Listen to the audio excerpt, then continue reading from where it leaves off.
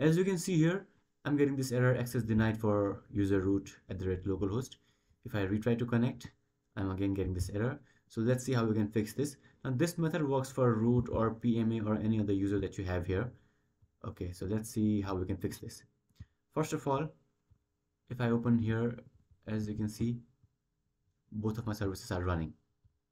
Okay, now that's why I'm being able to run this. Now let's go to our XAMPP installation directory, that is inside C, inside XAMPP, inside phpmyadmin. Now this is where phpmyadmin is installed.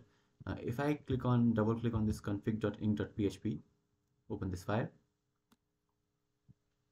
I'll see this configuration here. Now as you can see here, there is a user and password here. So right now what our phpmyadmin is trying to do, it is trying to log in as user, but it is not using any password. Now there can be two things. You might remember the password or you might not remember the password, right? So if you remember the password, just write the password here, save it, and reload it, and your phpmyadmin will open. But if you don't remember the password, let's see what we can do if you don't remember the password, right? So let's say you don't remember the password.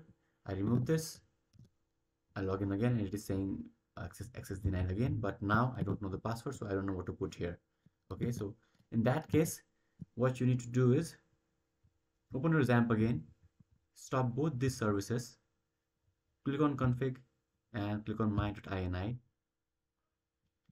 and scroll down to below client to this mysqld, and here type mysqld, sorry, not mysqld, skip grant tables, and save this file. Now what this will do is this will not check for password when you log into phpmyadmin. Now when you open phpmyadmin now, password will not be checked, and then you can set the password.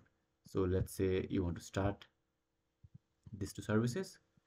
Now let's go back to our phpmyadmin, reload, and this time as you can see it logs in because we have that option skip grant tables, that is our password is not being checked.